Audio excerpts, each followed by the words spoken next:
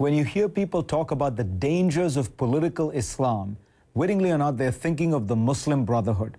This is the largest organized political movement in Egypt, probably the most important Islamic political party in the world. It was founded in 1928 with its slogan, "Islam is the solution." It promises to make the Quran and its teachings the sole reference point for ordering the life of the Muslim family, individual, community, and state. It has officially been against violence, but it has had breakaway groups and members who have advocated and practiced jihad. It has been banned as a political party in Egypt for decades, a ban that was lifted only this year in the wake of Egypt's democratic revolution. But even if it is nonviolent, how would it impose its religious views on Egypt? Is Islam compatible with democracy? When I was in Cairo recently, I sat down with one of the Muslim Brotherhood's senior leaders who also serves as the group's spokesman, Essam El-Erian. He is generally regarded as the moderate face of the Brotherhood, and many Egyptian secularists and liberals told me that they were worried that this was the message that the Brotherhood wanted to get out publicly, but that it might harbor more radical intentions privately. We'll follow that carefully, but for now, a rare opportunity to hear from the Brotherhood itself. Dr. El-Erian, thank you for joining us. Thank you for coming to A New Egypt. You are the face of the Muslim Brotherhood. You are the spokesman. You are very senior in the organization. So let's start by just introducing you to my viewers. What do you do? I'm a physician, earning my life from hematologist and as laboratory man. So you're a hematologist? Yeah, I'm still hematologist and lab. And yet you are a senior figure in the Muslim Brotherhood, and the Brotherhood has been banned for many, many years, until recently, of course. Did you spend any time in jail? I spent about 7 years, 10 months in jail. I was charged by managing and affiliating to Muslim Brotherhood, which was an outlawed organization. So it was just the fact that you belonged to the Muslim Brotherhood, or that you managed? Only. No charges of any activities except political, social, and educational activities. Now, you know that many people in the Western world particularly think of the Muslim Brotherhood as an organization that believes in political Islam or violence or extremism or jihad. What do you say to people like that? I say to them, you must go to Islam itself to understand Islam. Islam is Islam, and I think Islam is a very peaceful religion. It is a way of life. It is cooperating with all others, respecting all religions, respecting humanity, respecting peace and prosperity, working for peace in the world. What did you think of the assassination of Osama bin Laden? We, as Muslim Brotherhood, condemned violence from any side.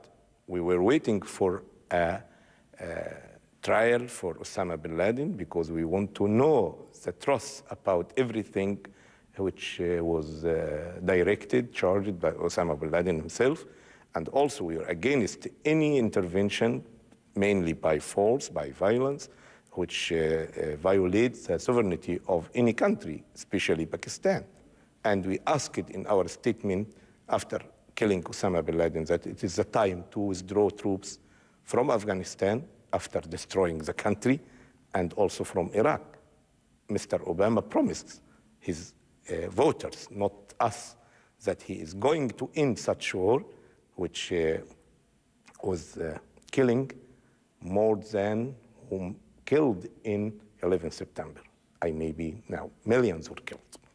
Do you think terrorism is ever justified? Nobody can justify terrorism at all. Killing innocent people is condemned in all religions, in any law. Do you believe that a woman is worth half a man? Because the Sharia says a woman's testimony counts as half, a woman would inherit half as much as a man can divorce a woman, but a woman cannot divorce a man. But Sharia also said woman is equal to man. And these cases you mentioned must be explained and understood in the whole context of the Sharia. Women in some cases inherit more than men, and women in some cases may have equal to the men, and in some cases can have half of the men. It depends in every case.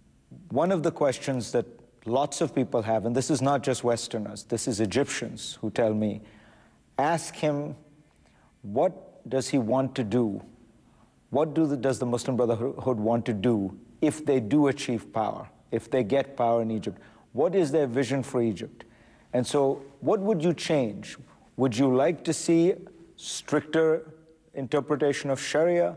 Would you like to see women given subordinate roles? What is it that your vision is? I would like those Egyptian people to ask me face to face, not via media. And we are... You can't talk to 80 million Egyptians, so I'm going to do it for you. Because not all Egyptians watch CNN, so they are facing us everywhere. And first of all, we are not going to catch power in Egypt. But what would you try to, what would you change about Egypt today? We are going to have independent, democratic, civil country. This is our main goal now. And I think this is gaining a very national consensus between all Egyptians. The people are the main source of authority. The only source of authority is the people themselves. So would you support the kind of civil law that Egypt has now rather than a religious law?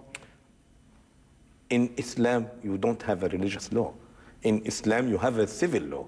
Civil law means that the people have the decision in their parliament after keeping in mind the reference of Sharia, reference of Islam. Would non-Muslims have the same rights as Muslims? Non-Muslims, even infidels, in an Islamic state or civil state with a background of reference of Islam, Sharia, have equal rights and equal duties. The kind of program you're presenting sounds very moderate, sounds very modern.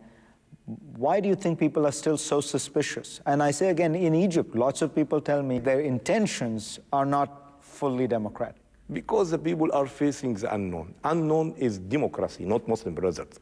Unknown is state of law, not Muslim Brothers.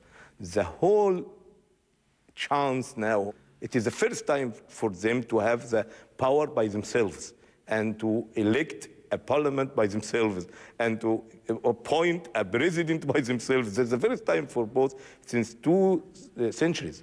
So they are facing unknown. Suspicious is not towards us only.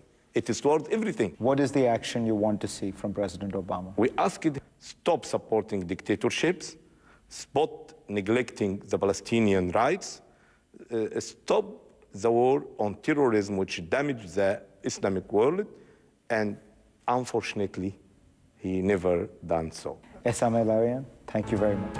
Thank you. And we will be back. We must stand with those who want to build Pakistan. Providing this assistance is not only the right thing to do, but we believe it is essential to global security and the security of the United States. The Lead is brought to you by Charles Schwab.